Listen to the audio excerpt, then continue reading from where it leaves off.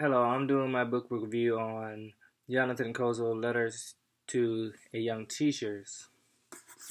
And he is basically writing a letter back and forth to a young teacher in the inner city of Boston by the name of Francesca. She's a newer teacher, he's a more experienced teacher, and he's been in the profession about like 40 years. So he is an author and a journalist.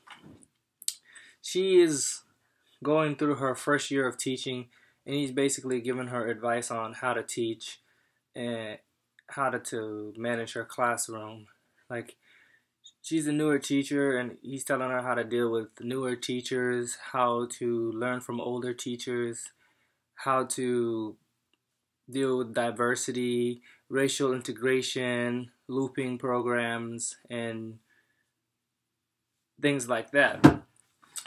Because she writes him letters concerning things like diversity because she's in an all-black school, which means that like the kids are not being treated like the white kids would be treated in the regular public school. So she's in an all-black school teaching first graders, and Jonathan was, when he was a teacher, he used to teach fourth graders, black kids, but in his time they were more strict with black kids, and they were harsh on them.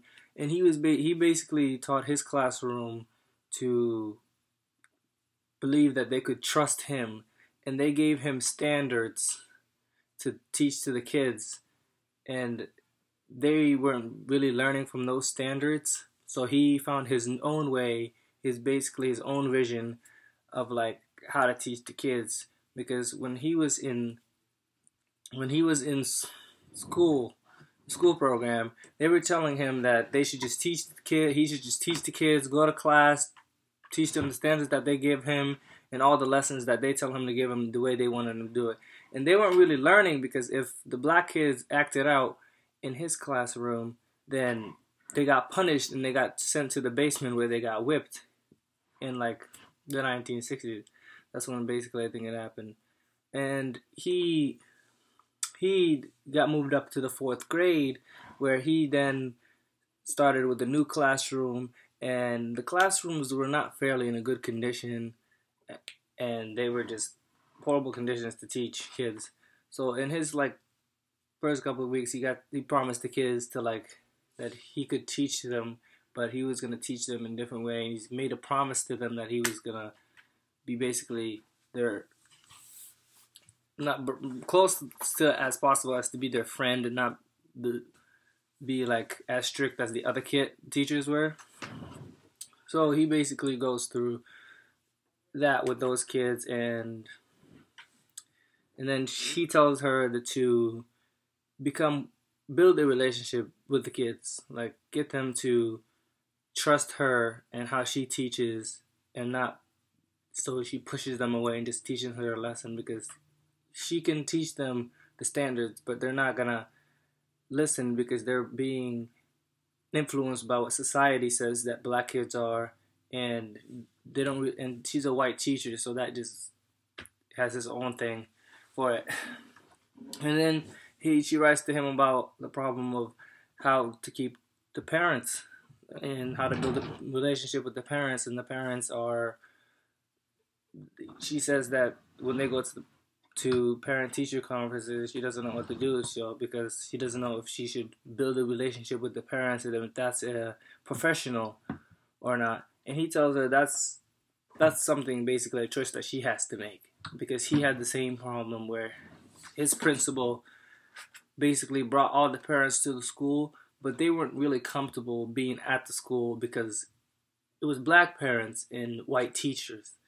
See, it was like they came and they had fake smiles, and they didn't really trust the instructor who was doing the whole meeting. So he told her to basically bring the parents and invite them to learn about what their kids are doing, how their kids are progressing in the class.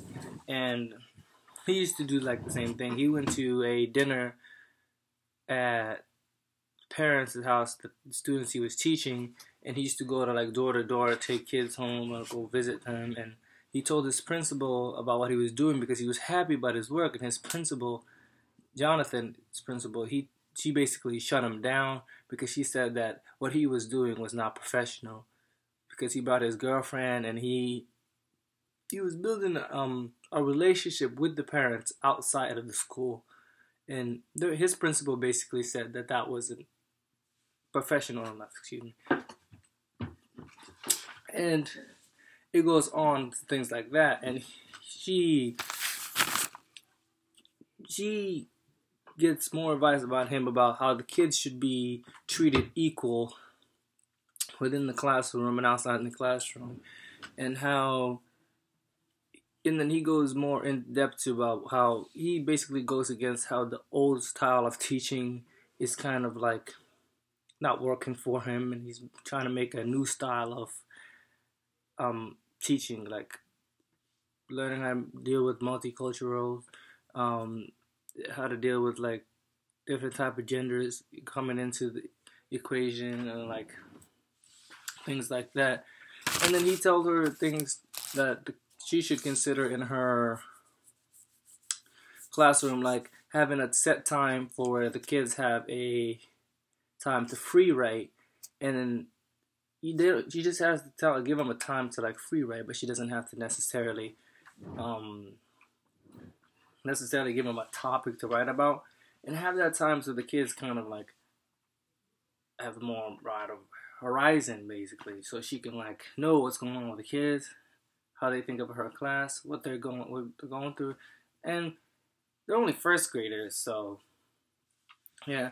And Jonathan, he's a type of like professional that he is so experienced that teachers actually invite him to his class to talk about education. Like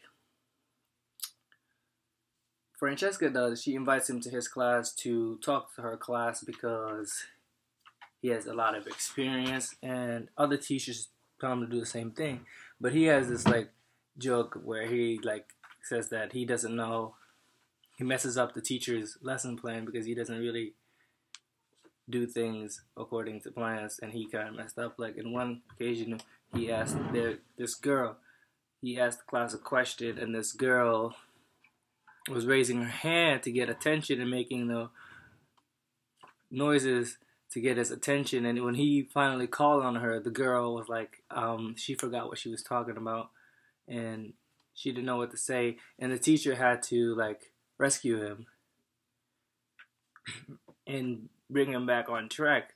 That's Jonathan that she had to actually rescue, not the student, because he was actually off what she was talking about. So he went off her lesson and went to like a different lesson. He does that sometimes in a lot of situations. It's normal for him.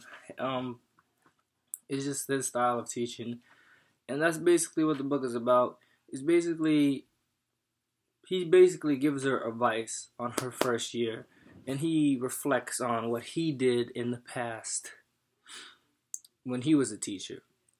He reflects on that, and he tells her that to basically do things that she thinks is correct, like teach things that are supposed to be taught, but teach them in a way where the kids can actually learn from you and not just block you out because this what society's saying about racial integration or diversity and things like that.